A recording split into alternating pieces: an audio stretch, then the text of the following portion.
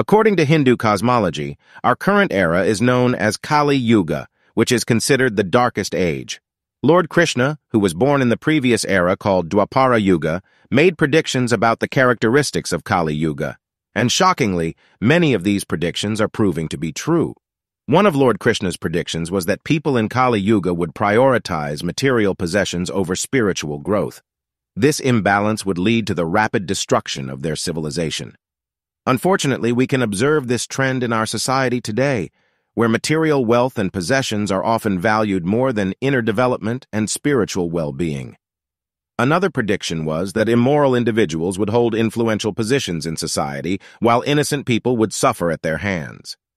This can be seen in instances where corrupt individuals exploit their power for personal gain, leaving innocent individuals vulnerable and oppressed. Lord Krishna also foresaw that excessive parental love would become detrimental to children's well-being. In Kali Yuga, parents may become overly possessive and protective of their children, inadvertently hindering their growth and independence. Furthermore, Lord Krishna predicted that possessiveness would become a widespread disease in this era. We can witness this phenomenon today as people become increasingly attached to material possessions and struggle with letting go or sharing. Lastly, Lord Krishna mentioned that the land would become infertile and fail to produce crops. While this may not be universally true across all regions, we do face challenges such as environmental degradation and climate change that affect agricultural productivity. In summary, Lord Krishna's predictions about the characteristics of Kali Yuga are proving to be accurate in many aspects.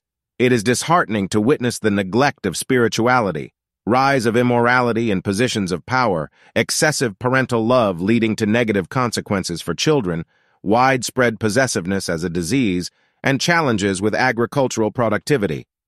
However, it is important to remember that even in the darkest times, there is always hope for positive change and spiritual growth.